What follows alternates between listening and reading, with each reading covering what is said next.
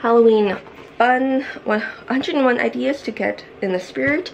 And this is Better Homes and Gardens. So it's divided up into a few different sections.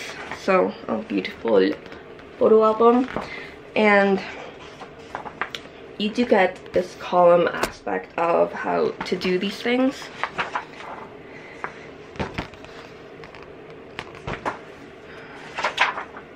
So, and you do get templates randomly. So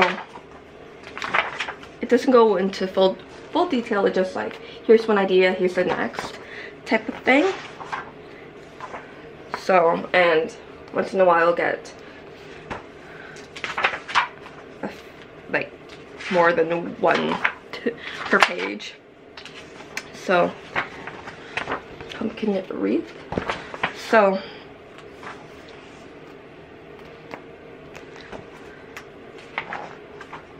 you do get a few different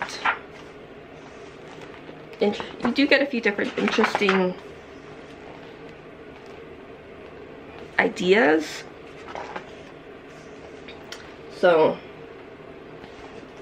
some you might do, some you're like, no. But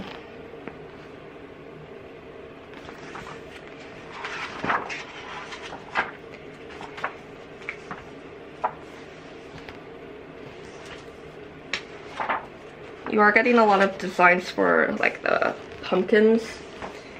So if you really want to do your pumpkin game, got some ideas in this one. And then you get different types of brews, like drinks, puzzle cookie, that's nice. So different types of food, and then dress them up. So you got magic tree costume, milkshake,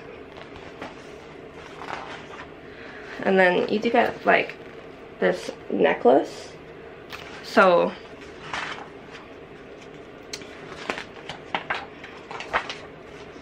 you also get some jewelry pieces that you can make, not just costumes.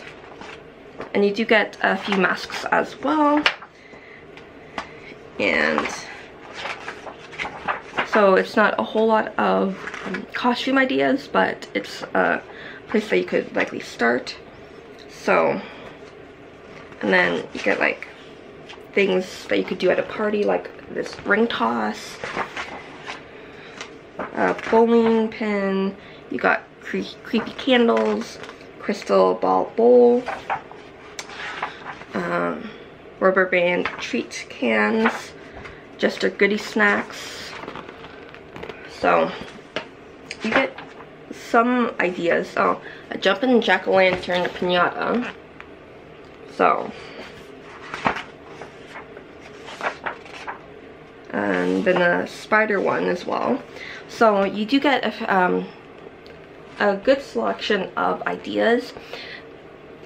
There are a few magazines that have, like, I know I've done Country Living, I think they've done one similar.